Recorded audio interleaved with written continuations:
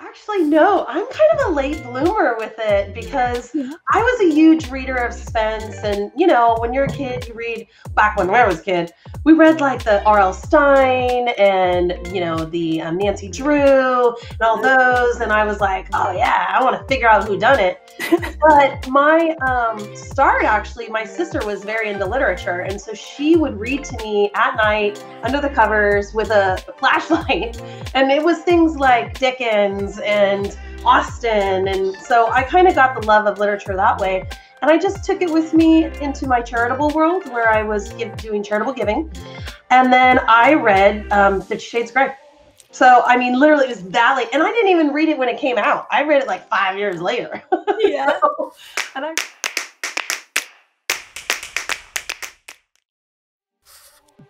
I was excellent in English. Like that, I would like essays came so easy to me, book reports, all that. I was like, this stuff's easy.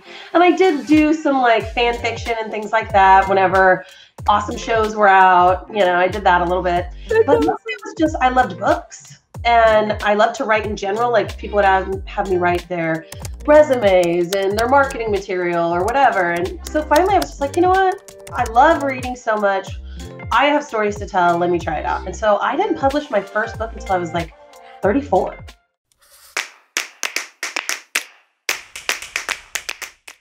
Right. No, absolutely not. So before I wrote, I published Angel Falling first. I actually wrote Body, which was later. I released that later. I was working on that for the very first novel.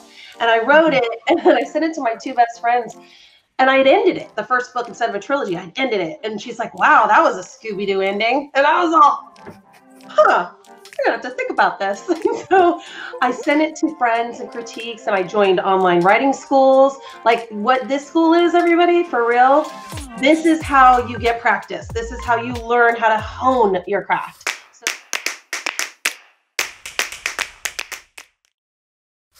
I don't like that.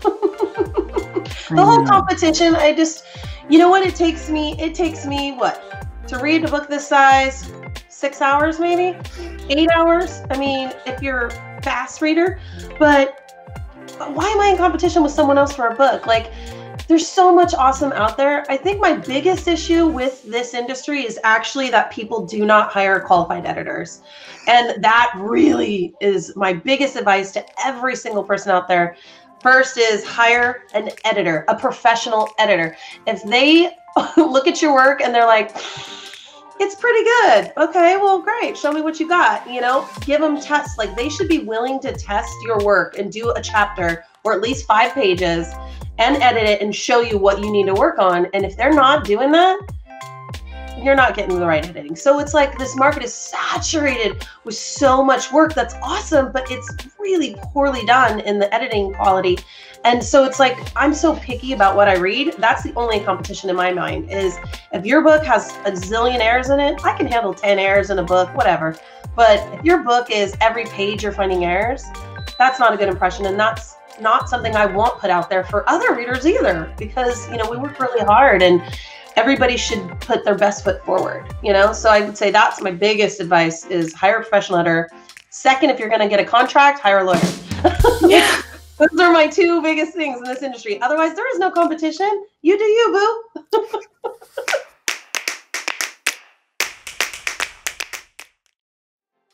I think you have to let your ego aside because your ego prevents you from growing.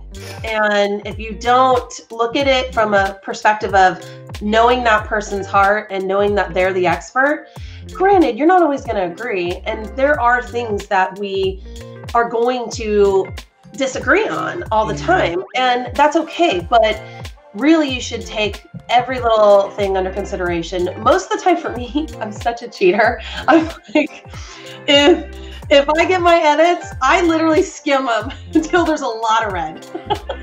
I'm like, oh, let me read this part because the rest is probably right. She's got it right, I got it wrong. It's and you know, commas, those suckers are like glitter, like so on my manuscript. So I have no idea whether they're accurate or not half the time. I'm just like, those things are sparkly. Put them here. All over.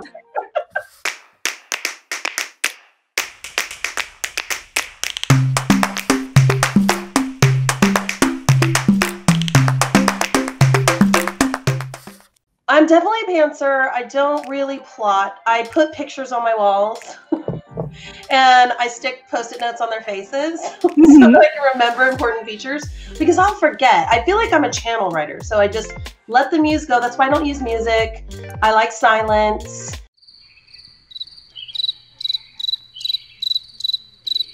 It's literally, I just let it flow. And I prefer to start every time writing sitting in front of a blank screen. I just feel like anything that came before might junk up my process. Yeah. So I typically, if I'm already in the middle of a manuscript, I'll just read the one chapter before. So then you're not sitting there editing, because you can get that, what is it, edit to analysis to paralysis, right? Yeah. You can just analyze all of your work before and you're never going to keep writing. You're just going to keep editing.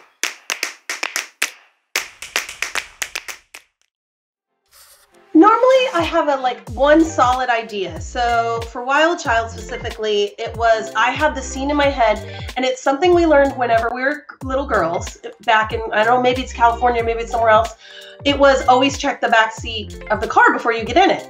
And it's because there could be a bad guy hiding there. Well, in this book, there is a bad guy hiding there. And that scene was so prominent to me of how the characters would meet. It was like what people call the meet cute. Is when the two characters meet for the first time. Mine really wasn't a cute meet. I don't necessarily do cute meets or meet cutes. I do like kaboom. Kaboom. The kaboom meet. It's a kaboom meet. So that scene was in my head. And so then it was like, okay, but this girl is very bohemian. She's all about sisterhood, because I'm really focusing, like, that's one of the things in your career as you start growing. You know, you've taken that book, you now have 25 books. You have to really think about what your messages are to the reader. And mine right now is really sisterhood and being there for one another and lifting each other up, not tearing each other down. And so I sprinkle that for sure within my stories and make it very prominent that lifting one another up is important and why. So I would say that I think of like the idea first of like one meet cute or a scene in my head. And then it's like, I go backwards. Who's the girl? Okay, who's the guy?